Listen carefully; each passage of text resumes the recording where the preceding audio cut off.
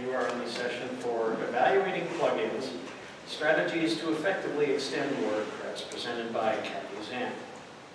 For 20 years, Kathy has built web applications for large Fortune 100 corporations, independent entrepreneurs, and everyone in between. Kathy has worked with a number of technologies, but feels most at home working with web-based data-driven applications such as WordPress. She is passionate about making complex technology easily acceptable for everyone, and Kathy loves WordPress for reasons too numerous to list here.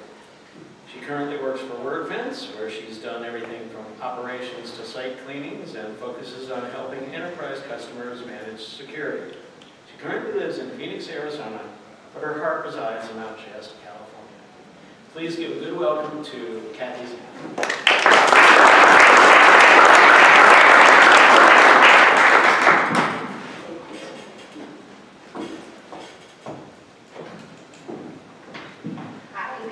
Thanks for coming to my talk about evaluating plugins. How many of you have installed a plugin from the repository on one of your WordPress sites? Great. How many of you have purchased a plugin from a source other than the repository and installed it on a site? Cool. And how many of you have written a plugin? Awesome. Wow, so we've got a good group here. We're going to talk today a little bit about the power that's behind WordPress, and that's plugins. I've been dealing with data-driven websites for a pretty long time. I started blogging and developing data-driven sites about the same time. The original blogging tools that came out didn't use a database, and when WordPress came along and was using a database, I said, this is the way to do it, because what the other blogging tools were doing were generating all of these HTML files. So managing these sites became very, very difficult. So having a database, actually managing the site content behind the site made a lot of sense. At the time, there were no plugins. You had one plugin called Hello Dolly, which I think you guys have all seen on your fresh installs of WordPress. And the idea behind plugins had been planted, but not fully explored the way it is today.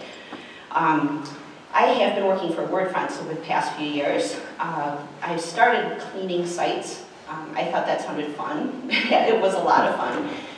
And then moved into doing a number of different things. So I've seen some things, and from my work there, I've learned a lot about why plugin management is important, and I wanted to share that with all of you today. So our goals today are to learn some strategies to really extend WordPress. I mean, what did WordPress start out doing? It was a blogging platform. It was not designed initially to be a data-driven website that was, having commerce happen and all kinds of other things. But with the power of plugins, WordPress really turned into the ability to have small site owners develop data-driven sites that really extended the power of what they could do. So we're going to look at which plugins are right for the job, if a plugin is high quality, if it's actively being developed, will it last? Because once you plug in a plugin into your site, you start entering data into this system. And so extracting that data and bringing it into a new system can be kind of difficult. So it's important to evaluate a plugin before you make a commitment, kind of like, getting married. So we'd like to also look and see if plugins are safe. And we'll have some fun with some plugin horror stories.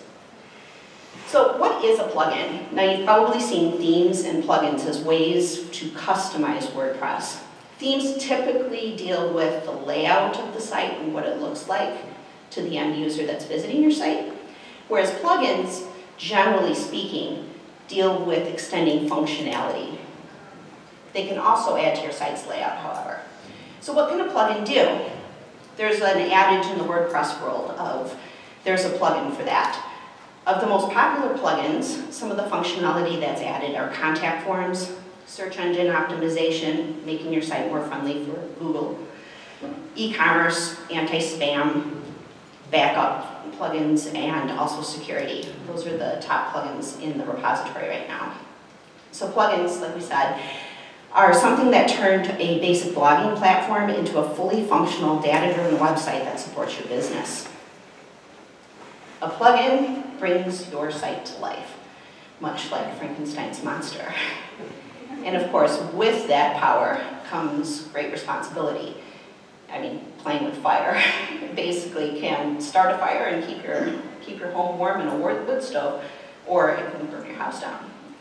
So what happens on your site is your responsibility. And so you have to make good decisions based on good data, so that what you are installing on your site basically becomes your responsibility. Just because somebody else wrote this code doesn't mean that you're not responsible for your site. You're basically taking this code that somebody else has created, putting it on your site, basically, putting another room on your house, and you're going to have to clean that room. You're going to have to make sure that room is secure. You're going to have to make sure that that room is well taken care of. It's all about performance. What will a plugin do for you? Will it do what it says it's going to do? And will it do no harm? So speaking of monsters, at WordPress we look at a lot of security issues. And an issue came up, it was about last year, with a man named Mason Soiza. What we started to see in our site cleaning business was that a plugin that was in the repository had not only backdoors on it, but it had a number of links to spammy sites. Doing a little bit of research behind what was happening there, it was all pointing to certain domains, and obviously doing some domain research, we figured out that it was all pointing to one person, Mason Soiza. This individual was in the UK, and he had a number of very spammy niche businesses and was making a lot of money. And these plugins were in the repository. So if you went to the repository and you found one of these plugins and you had it on your site and you updated it after he had purchased that and installed all of his backdoors and spammy content, your site was driving Mason Soiza's business. The community is a wonderful thing, and the repository is a wonderful thing, because some of the people who had this plugin were noticing, oddities happening on their site, and so it was reported to the community as a whole. And at WordPress, we started researching this individual and really started connecting all the dots. Mason has his own problems because he is now part of an investigation. And we have some breaking news today. Aren't you glad you're here? It's breaking news. And my CEO from WordPress, Mark Maunder, is here in the room, and he knows more about what's happening today with the news story that broke with the Times of London. So I'd like to call him up to tell you a little bit about what's happened with Mason and the research that we've done and what Mason has been trying to do. This illustrates to you some of the importance of looking at the plugins that are on your site and to be a part of this community within WordPress in order to understand how this can impact your business. Mark?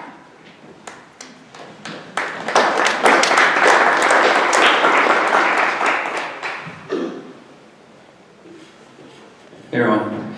I have the great privilege of working with Kathy. She's amazing. Just to give you some background with Mason, we haven't disclosed this in the past, but when we published our research on him, we were contacted by a person in the UK who had worked with police regarding Mason and some of the things that he was doing marketing pharmaceuticals online. It's actually a pharmacist.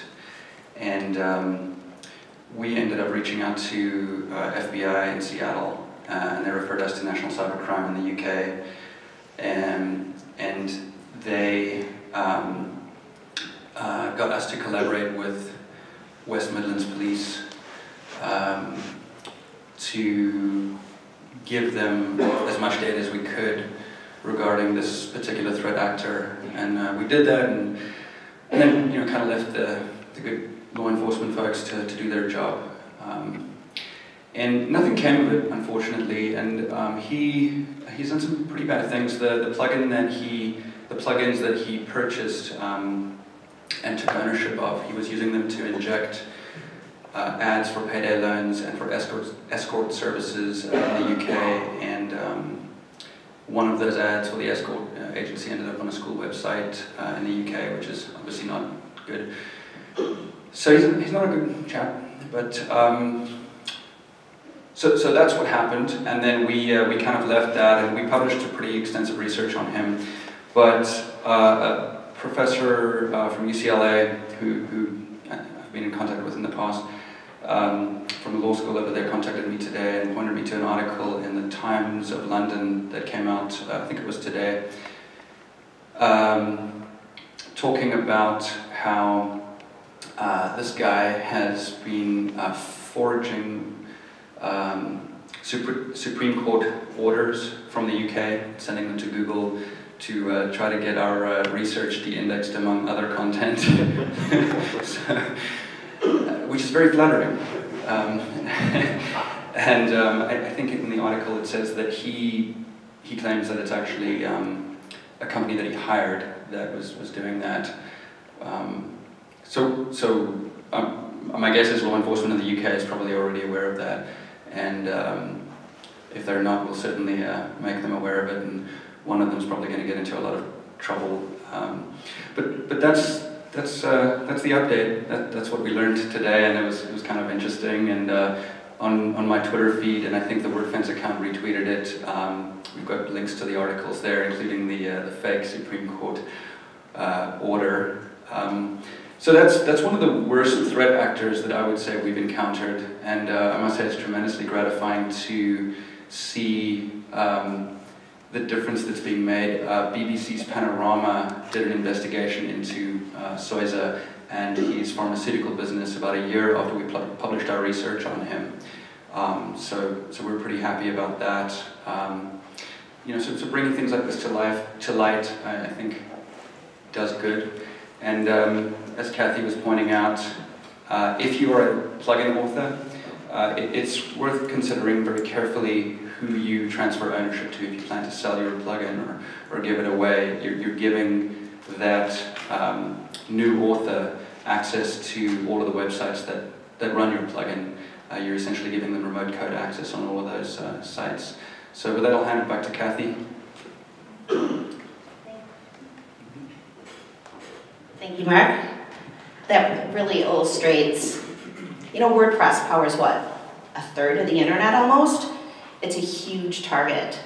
Your site is a part of that target. If you have a WordPress site or multiple WordPress sites, you've got guys like this who are chomping at the bit, drooling at the exposure that they can gain by just basically exploiting plugins. So that's why it's so important for us to take a look at our plugins, pay attention to what's happening with them, pay attention to our site, and evaluate our plugins. I mean, some of the plugins that Mason had over 300,000 installs, so he was driving a lot of traffic towards his sites and is still active. So it's just something to watch out for. And the plugin team, they're a bunch of volunteers. They are much like the contributors here at WordCamp Seattle. They are working out of the goodness of their hearts to watch the plugin repository and make sure that it's safe, to make sure your sites are safe. And that's one of the reasons that community powers WordPress. I mean, our company does some things. We keep an eye on things as well. Other security companies keep an eye on things too. But it's really the power of the community that helps keep things safe. So you're part of it, and that's why we have this presentation. So the types of plugins. The repository is open source. So there's about 56,000 free and open source WordPress plugins.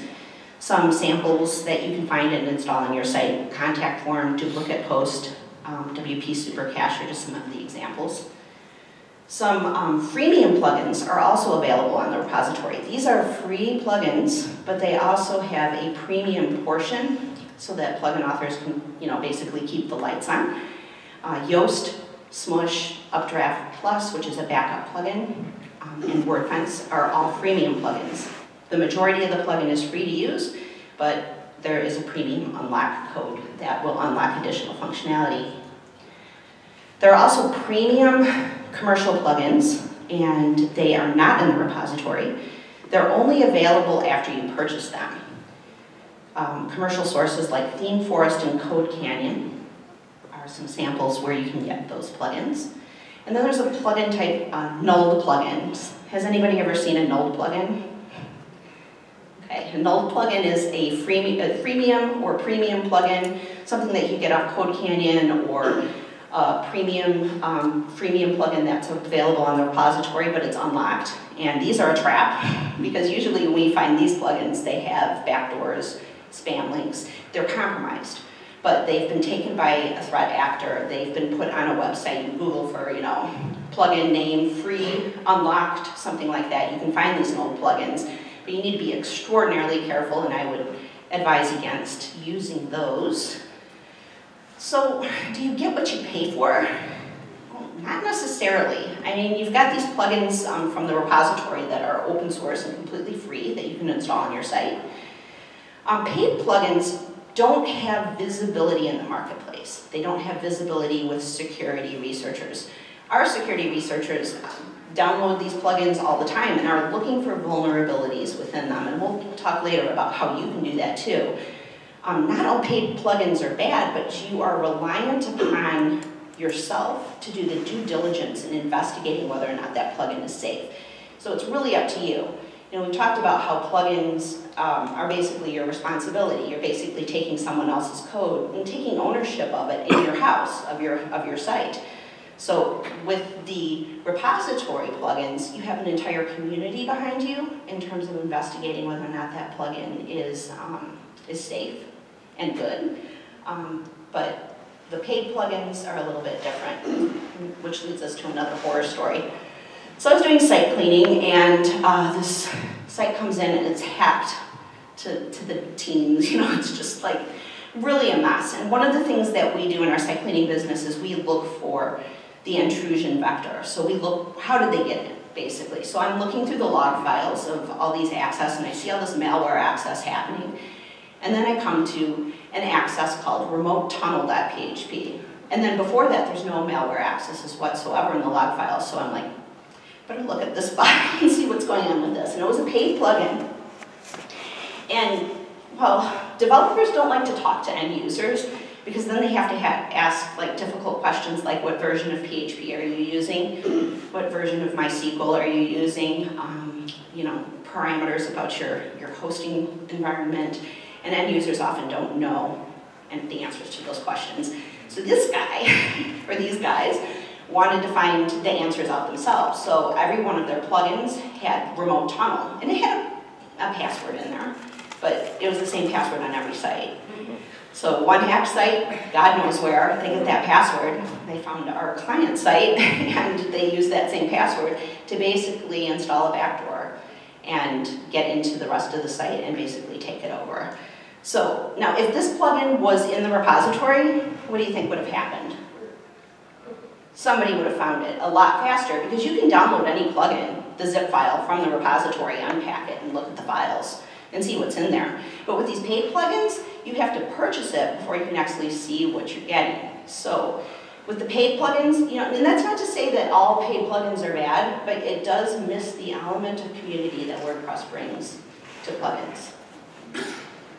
So when you're researching plugins, there's some search phrases you can use, like plugin name hacked or vulnerability, or plugin name broke or broken, or slow site performance.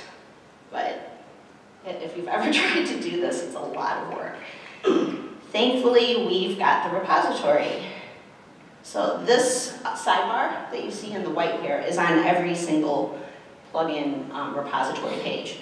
So on it, you can see things like when it was last updated, the active installations, and what version it was tested up to. So this is an older screenshot, but it shows you that this version of this plugin was tested up to version 4.9.8, and you can also see what the ratings are. There's also a link here for advanced view, so you can look and see additional metrics about that particular plugin.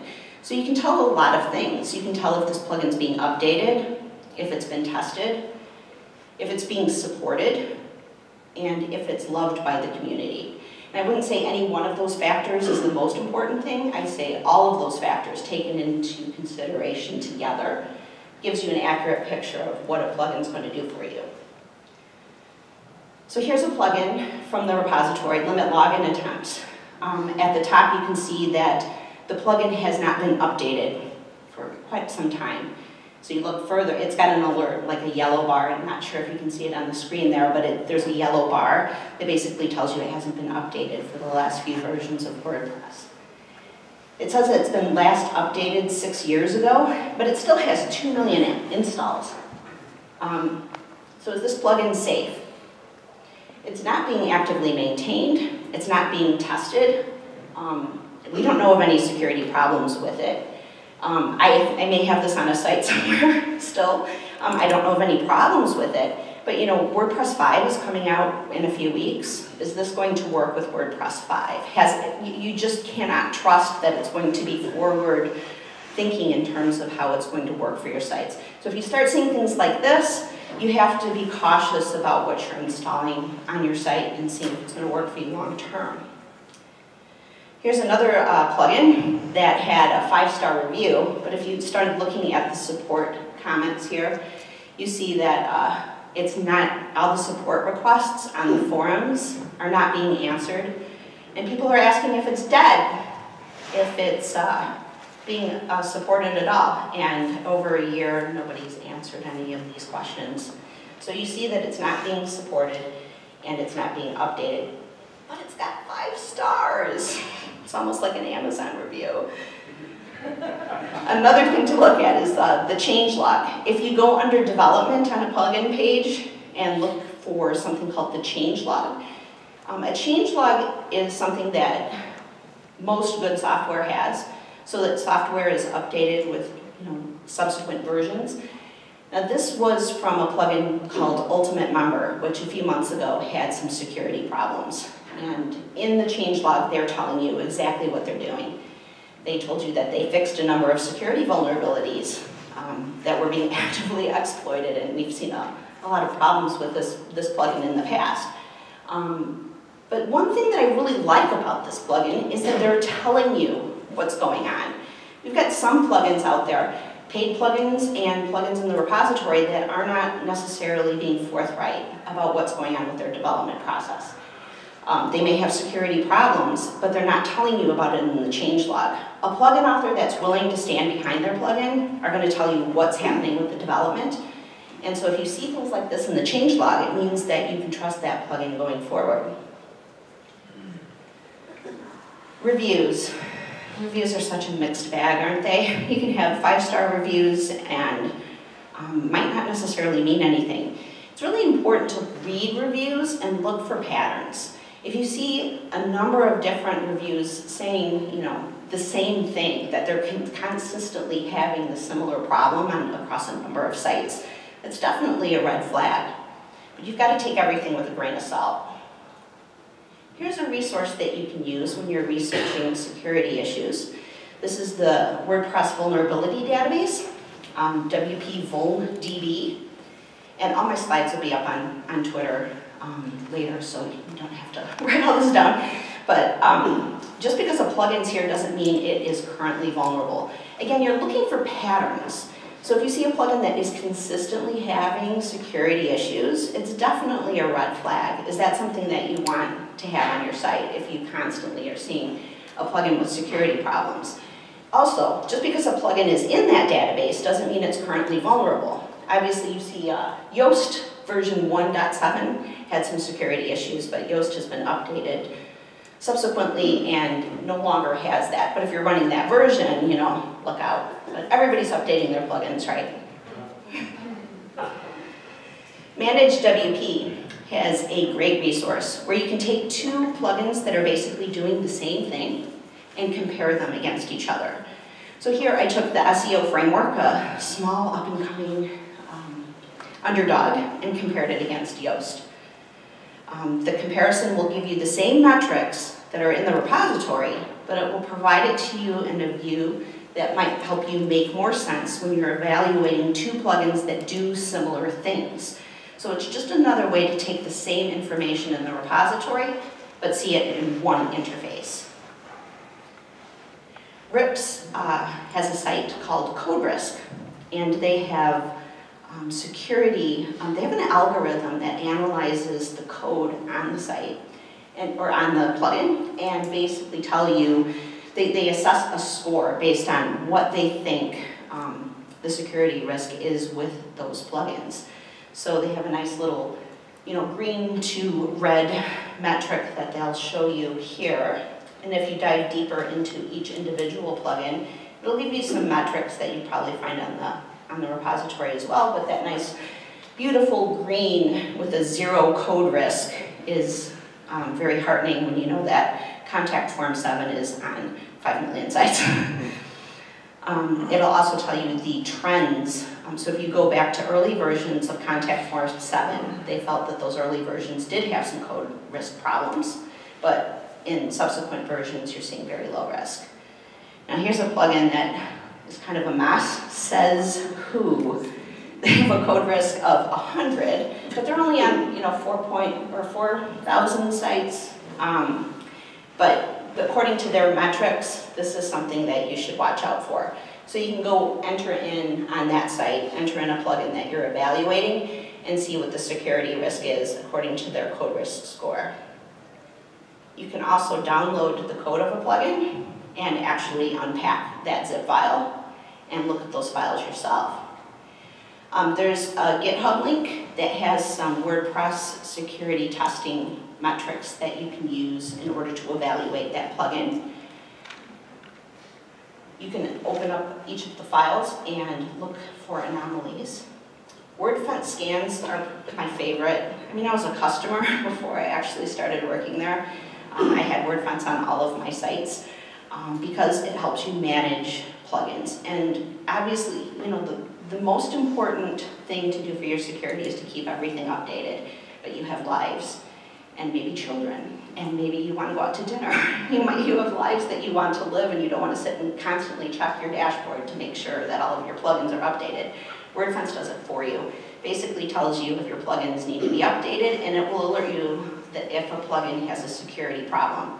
So I highly advise using WordFence scans to keep on top of your plugins. Well, everybody's talking about Gutenberg these days. So there's a resource. It was a database for a while, but it's not being actively supported anymore.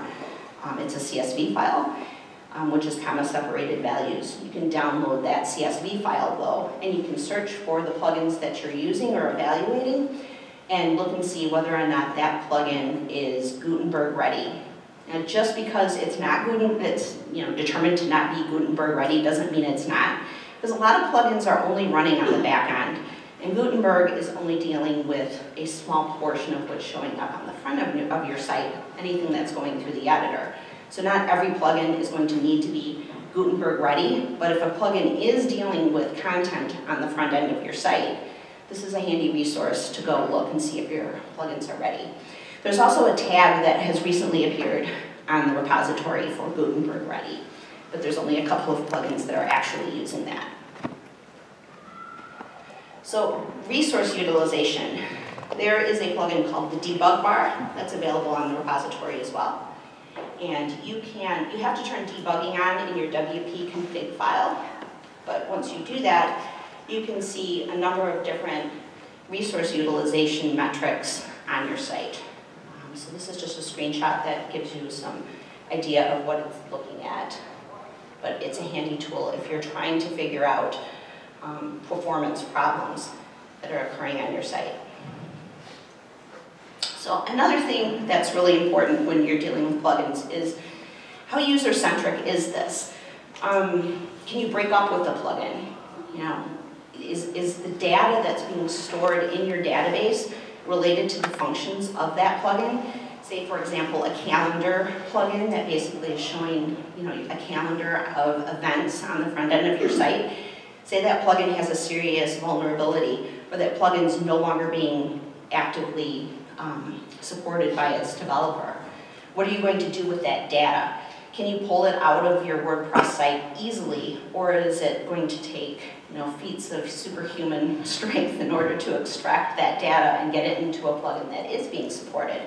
That's something that you need to look at before you make that commitment, before you are actually going to start storing tons of data. when you're managing your site and you have a new plugin, say you've got a site that's got 10 plugins and everything's going along fine, but you have a new feature that your boss has said, you must have this on your site, and you're concerned with how this might affect the functionality that already exists. It's really important to have a staging environment on which you can run tests.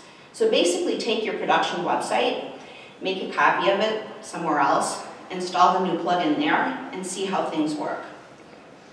One thing that's really important with staging sites from a security perspective, if you are using something like a cPanel and you want to do staging.yourdomain.com and oh, cPanel lets me do that, oh, this is great, this is going to save me time.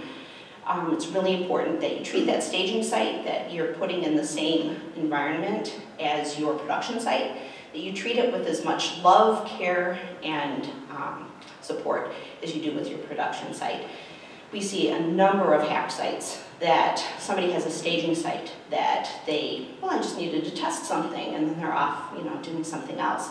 And somebody will get into that staging site and it will cross-contaminate the production site. So if you're doing something like that, it's really important to take care.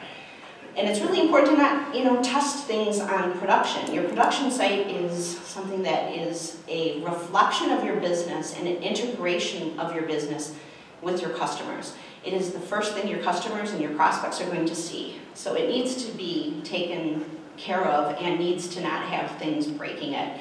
So you're looking for a staging environment on which you can test the effectiveness, compatibility issues, and basically see that everything is going to be copacetic before you put it into production. So you've got all of these plugins, and say you moved a calendar plugin, and so you're just going to deactivate the old one.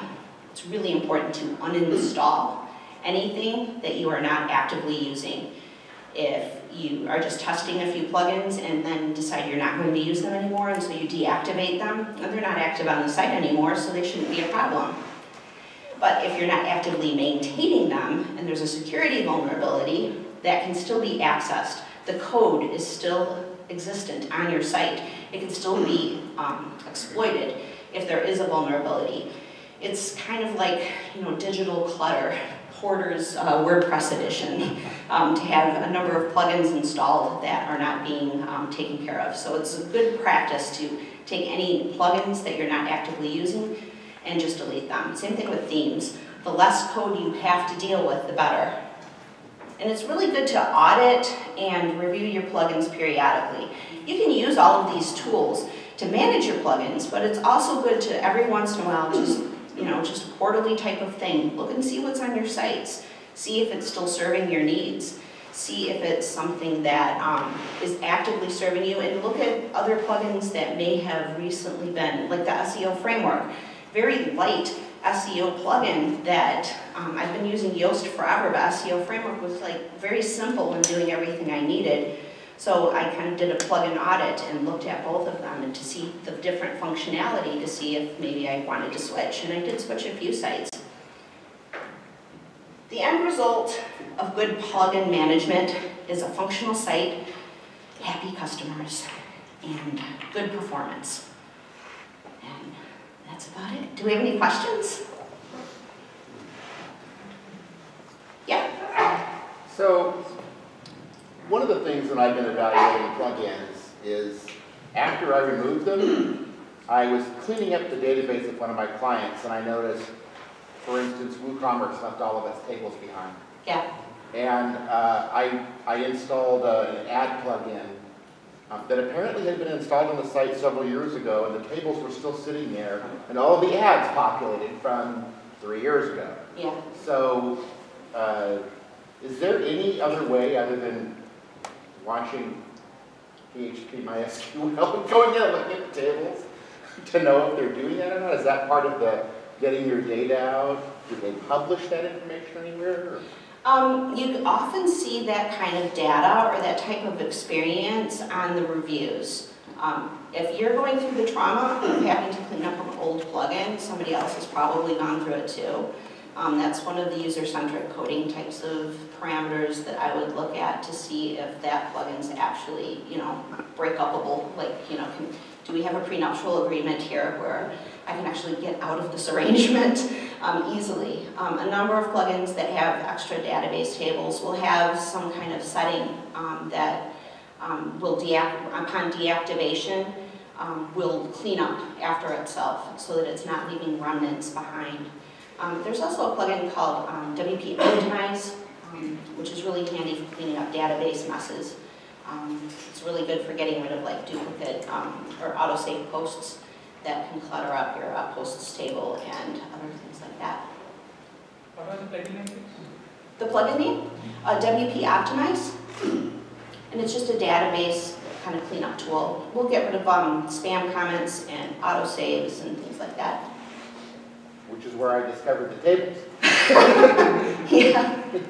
Yeah, definitely. It also optimizes your database tables too, which gives you better performance overall as well. So that's one of that I have, basically when I start a new WordPress website, I have like my 5 plugins that I always install.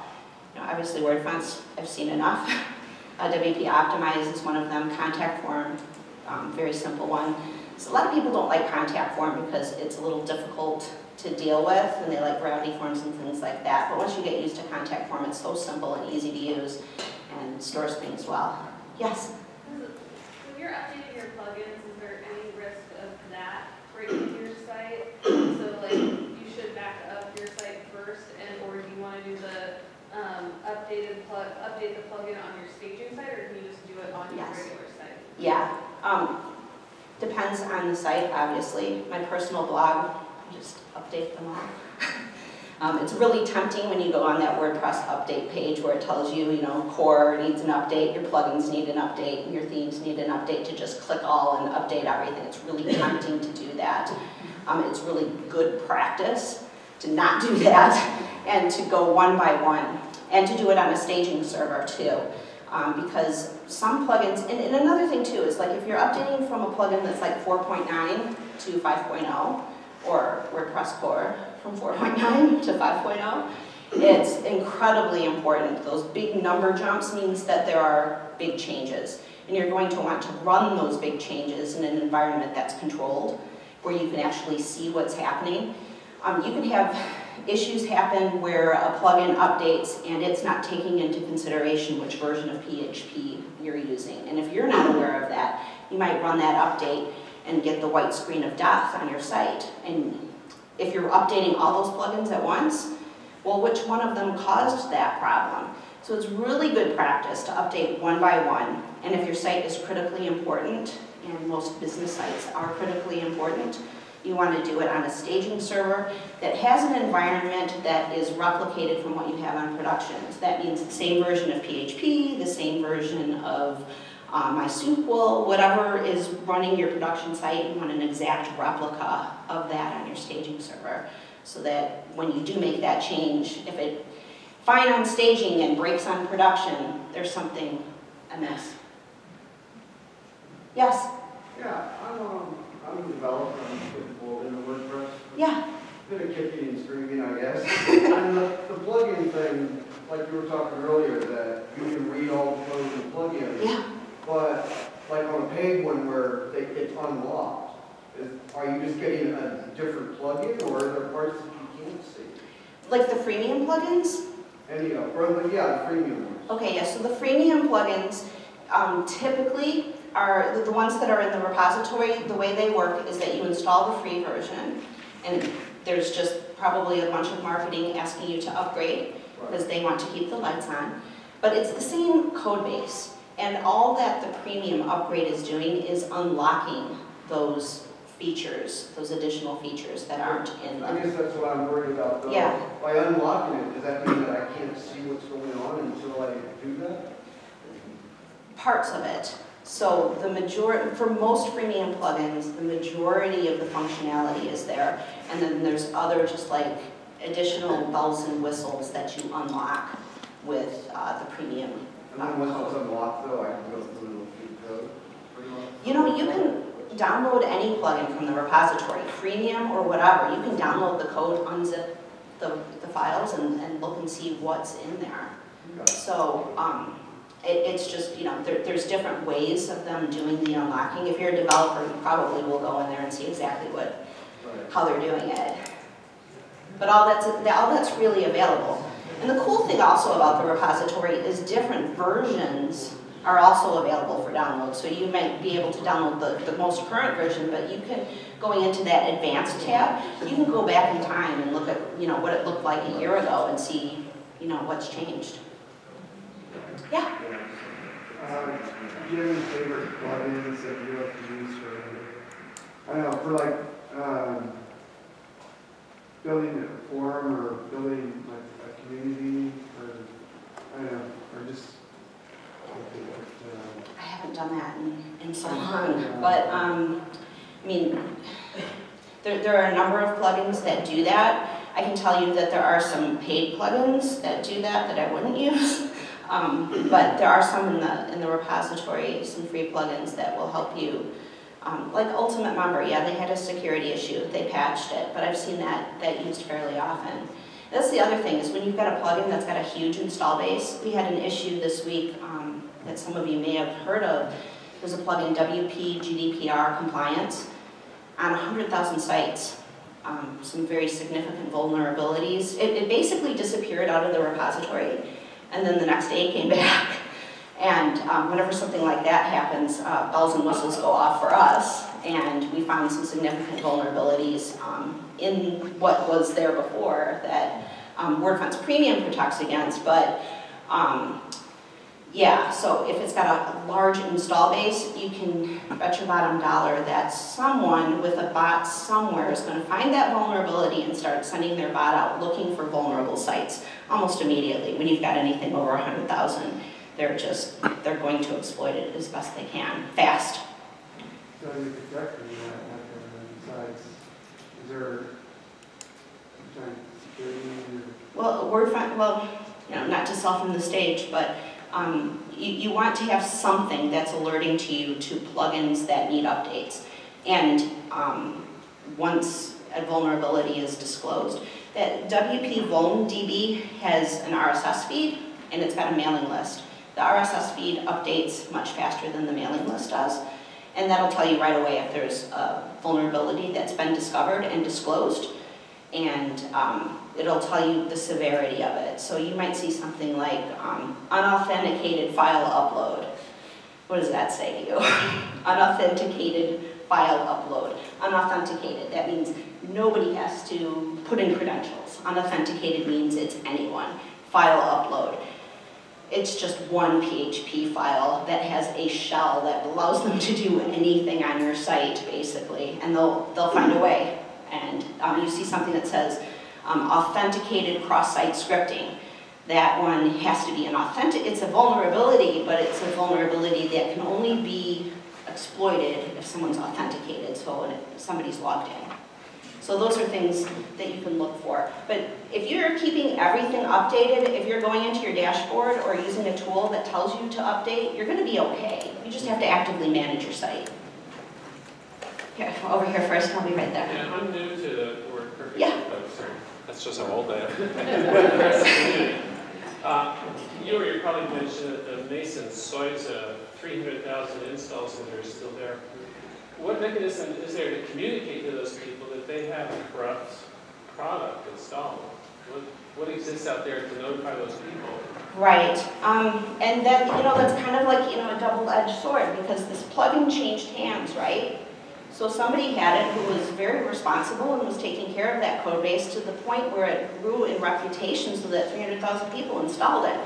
That plugin developer said, enough, I'm done managing this code, and sold it to someone and went on with their lives. And so everybody who then updated after Mason took over control, everyone who updated that plugin got Mason's code. Mason built a room on their house, and Mason was living in, in the wing. So it's kind of a weird thing where there was no security problem with that plugin before. So it was just like a normal update, and so everybody updated, and then but that's how the community protects you, because people noticed, hey, why is escort services at the top of my site? Why is this happening? And so they start asking questions in the forums. And they start saying, hey, look, this is happening here. Hey, I just downloaded the code, and it's in the code. They're in the house. And so the community actually supports the people who are a part of it. The community actually supports you because those things are alerted. WordPress, we have some systems, some proprietary systems in place that we are watching when plugins change hands. And our researchers who are constantly chomping at the bit for more data and more types of vulnerabilities to research, they're looking at that code on a regular basis. So, we support the community. We don't, make money off of that. We do it because we support the community, and obviously it's good for our reputation. But you have tons of people around the world who are looking at the code base of the repository, which is why I think it's important that when you're looking for a plugin for a certain functionality in your site, that you go to the repository first, instead of looking at like paid plugins that you never know what you're going to get until you bite into that chocolate and it's like, oh no, there's a cherry in there. Yeah. So just kind of following up on the previous question, if like let's say WordPress finds vulnerability, they said there's a vulnerability here, but there's no update on that plugin, you have any choice other than to deactivate the plugin until it's patched? Yeah, so when we discover a vulnerability, there's something in the security community, responsible disclosure. So if our researchers find something is amiss, there's a couple of channels that we go through. First of all, we'll contact the author of that plugin and we'll disclose what we found. We do something called a proof of concept, which basically says, this is what we found, we thought it was funky, so we decided to create this method and we show how the vulnerability works. So it's done, behind closed doors. It's not sent out to the world because there are ears listening. And once that plugin author has been notified, we'll also notify the plugin team. There's a team of volunteers through WordPress.org who are also monitoring these types of things. We've seen a lot of times they'll remove the plugin from the repository at that time while things are being updated to kind of mitigate the risk so that, some newbie isn't like, oh, I'm installing everything and, accidentally installs a vulnerability. And then once that vulnerability has been patched, that's when the community as a whole hears about it. That's when WP VulnDB publishes the proof of concept or publishes details about that vulnerability.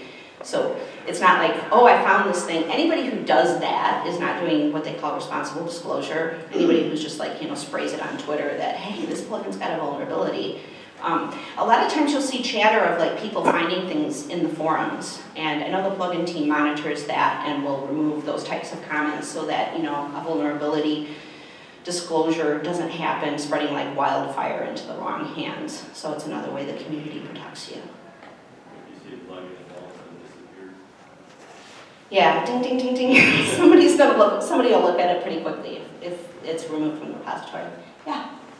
So if you're looking to select a plugin that doesn't have a huge user base, but it looks like it doesn't have high risk, and it seems like it's well supported currently, but it's also something that there's going to be kind of integral to your site in terms of functionality. Yeah. How can you judge whether or not, or get an idea of whether or not it'll be supported many years into the future?